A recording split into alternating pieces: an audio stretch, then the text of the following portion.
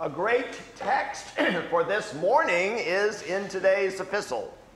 Rekindle the gift of God that is within you through the laying on of my hands.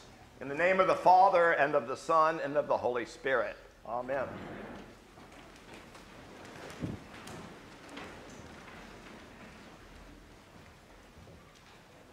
Lois and Eunice, they are remembered. And that's pretty wonderful since mostly guys wrote it all down. And a lot of the New Testament is about some really good guys, with some amazing exceptions like the Blessed Virgin Mary and Mary Magdalene. But I love today's simple family reference. Lois and Eunice were the first evangelists to Timothy. I love the fact that we remember those obscure women's names because they were God's instrument. They were God's voice sounding into a young boy the hope that is in Christ Jesus. But then notice what comes really quickly. Rekindle the gift of the Spirit that Paul says he gave to Timothy through his laying on of hands. Our families can only give us so much. And what we're celebrating, particularly with this side of the church's confirmations and receptions, not only them, but of course this side, which is equally important, I might add, we are thanking God for what your families gave you. We're thanking God that your families got up on a Sunday morning, made you brush your teeth, made you get dressed, got you here, and you loved and you fell in love with the God of Jesus Christ. And somehow, through the mystery of family and through the mystery of other people you have met in your life, you know, like that bald rector of yours, and the way he loves Jesus and the way his palpable love of Jesus was somehow so compelling. Your family did part, Ben did part, Randolph does part, your Sunday school teachers do part. And you see, the great thing is you will never be so arrogant as to say to somebody else, my faith. We never have faith except as it's been given to us. We didn't think it up ourselves. We receive it as a sublime gift from Lois and Eunice and our grandparents and our godparents and our Sunday school teachers and our youth group leaders and the people that taught us to use a hammer on the mission trip. And thank God, because here you are. Thank God, because here you are. Monday night, I was having dinner with this particular brilliant group of people. Very bright, very engaged, very engaging. And a young woman asked me a question. It was a good question. It was a very obvious question, but it haunted me at the moment, and I did my best in the moment. The question was, what is the unique quality of what Episcopalians believe? Well, I thought, I've been an Episcopal bishop for 25 years. I should know the answer to that. I really should. But on the moment, I really had to kind of think and distill real quickly.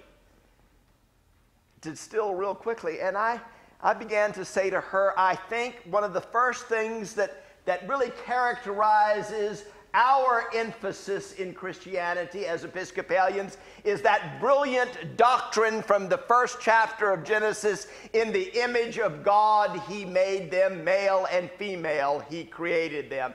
We Christians, and we Episcopalian Christians, believe that to be a foundational text. We believe that every human being we encounter bears the very image of God. We believe that every human being is an icon of God. Every human face reveals some aspect of the face of God. For example, it happened in the Chick-fil-A in Warrenton. I was standing there, and there was a guy in front of me, an interesting-looking guy. He looked a little different than the average Warrentonian, and I said, I can't decide whether I'm going to have the number 3 or the number 4. He said, I'm going with the number 3. I went with the number 3. I chose my sauces well, both honey mustard and barbecue. And he said, you got anybody to have lunch with? And I said, no, I'd love to have lunch with you. We sat down. It turns out he's an Afghan. He helped our troops so much in Afghanistan that our country thought he was no longer safe there. So he's now living here with his wife and his son. He's got an engineering degree, civil engineering degree from a university in the Netherlands, and he's got a hydraulics degree from Virginia Tech. And we sat in the Chick-fil-A, and he said, would you tell me what is most important about Christianity? And there he was, and there we were, face to face. And as I looked into his face, I saw the image of God. I saw the very image of God. And then I went on to tell my questioner Monday night that as we believe that Jesus Christ put on human flesh in the incarnation, that he took on flesh. The Word became flesh. Jesus, God's love, wrapped himself in human flesh, which gives human flesh a double dignity. We are made in God's image, and that human flesh has been re-dignified, if you will, in the incarnation of God, taking on human flesh in Jesus Christ. Human flesh is an icon of God.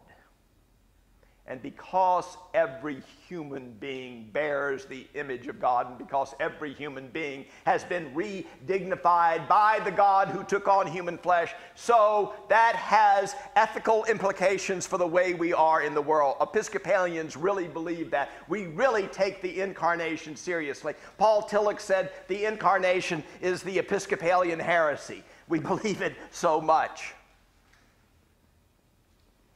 But you can tell we believe it. You can tell St. James Warrenton believes in the incarnation and believes that in the face of every human being there should be a bell ringing in our souls. Behold the image of God. Behold the image of God. That's what we say in our hearts when we meet any new human being. That's why those really awkward looking signs are out in the front yard. That's why we are working so diligently and learning so deeply from the people who are at First Baptist Church. We're doing that hard work because of our doctrine, because we believe God took on human flesh. All human flesh has a dignity. Lost dignity is our concern. We must realize that the God who has dignified us in Jesus Christ wants us, uses us, calls us to dignify all that he has made. And so sometimes that causes us to stand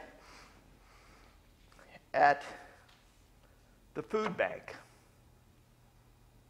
Sometimes that causes us to be in the hospital holding the hand of a person who's so racked with illness that they don't appear to have their dignity. Sometimes that causes us to eat lunch with the person in the cafeteria that nobody else is eating lunch with, because in our hearts there's a bell ringing. Behold the image of God. So that's one of the emphases that I think is so crucial to who we are as Episcopalian Christians. But I would also go on to say, having had a week to ponder the brilliant question, and I think I'm doing better with it, having had a week to think about it, I would say that Episcopalians have, along with all Christians, a crucial view of Jesus Christ. And I choose that word very intentionally and very carefully. Crucial comes from the Latin word for cross. Everything that's crucial is ultimately etymologically related to the cross. So what is it that we crucially believe? If you woke me up in the middle of the night and asked me, what do you think Christmas really means, I would say this, and this will shock you. I would say this: Christmas really means Eli, Eli, lama sabachthani, which is Aramaic for my God, why have you forsaken me? Christmas means that Emmanuel is God with us, that Jesus has come to bear our human experience with us, that God didn't make the world and give it freedom, and people misuse freedom, and therefore God is removed from it. God entered this world as he made it and experienced the truth of this world as it is, with nails and spit and a crown of thorns, and lying naked on a cross in front of the whole world, being humiliated and saying, my God, why have you forsaken me? That means that God in Jesus Christ, as the old Negro spiritual so profoundly proclaims, nobody knows the sorrows I feel. Nobody knows but Jesus. Christmas is not about the little baby in the straw. That's just the beginning. Emmanuel means God with us, so with us that he cries our pain, he knows our sorrows, he knows our issues, and he is not removed from it or distant from it, but participated in the midst of it. That's the God that we Episcopalians worship. His name is Jesus, and it's crucial. It's a crucial understanding of God, that God suffers with us. That is unique and necessary. And it should also define our sense of this God that we adore. And yes, he cried from his cross, my God, why have you forsaken me? And on the third day, he rose. God raised him. And Isaiah, a prophet of the Hebrew Bible, had an intimation about resurrection. In one of my favorite verses in Isaiah, it says, Zion said, my God has forsaken me. My God has forgotten me. And then Isaiah, with, I think, an intimation of resurrection says, can a nursing mother forget the child of her breast? Yet even if they would forget, I will not forget you. See, your name is sealed on the palms of my hands. That's the only metaphor in the Old Testament where God is seen as the lactating mother who, if you forget, your body would remind you. It's total remembering. And on Easter Day, we see the power of God's capacity to remember Jesus from death into life, to remember him to a life beyond our capacity to imagine it. And we Christians believe that holy remembering God who is like a nursing mother, that is our hope for this life and the life to come. So that's what Episcopalians believe, along with Christians. And so, being delivered from the fear of death, we are free. We are profoundly free. We are profoundly free. And because we're free, let's face it, because we're free, and God loves us enough so that God has given us the capacity to choose God, which is God's delight, but we also have the capacity to mess up. We really do mess up, and we mess up profoundly sometimes. We are the instrument of hurt and pain. We screw up, folks. We do. One of my favorite Anglicans of the 19th century is not a bishop or a theologian. He was a tortured human being and a humorist. His name was Oscar Wilde. And he famously said, I love this, I can resist anything but temptation. And that is true for every human being in this church.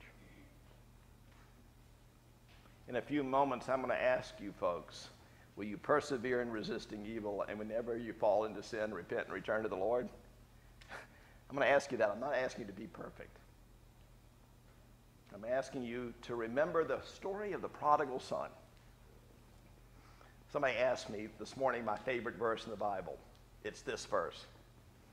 I think it sums up the whole story. You remember the son really screwed up, was in a pig pen, bad place for a Jewish boy to end up. Get kind of hungry, remembers the servants have more bread than they need, decides to invent a confession, begins to walk back, and then the best part of the Bible. The whole summary is in this sentence. while he was still at a distance, the kid was still at a distance, his father saw him. And in the Greek it says his guts hurt. Splegedzomai, where we get the word spleen from. His father saw him, and his guts hurt. He had compassion. And the father, the village elder, ran like a fool in the village and embraced him and kissed him. And the Greek says he kissed him over and over and over again. This is lavish love. This is lavish forgiveness. This is consuming forgiveness. This is forgiveness that has consumed the Father. This is forgiveness that is so much more important than anything you and I have ever done. This is forgiveness that is larger than anything you and I have ever done. This is an alert forgiveness. This is an attentive forgiveness. This is a consuming forgiveness in which we are all so safe because we have all been unable to resist various temptations, and that's our truth, and it will be our truth. The question is, do we trust the way home?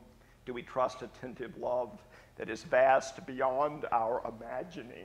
Do we trust it? And if we do, and we do, because we're Episcopalians, and in Rite One we say of God whose property is always to have mercy.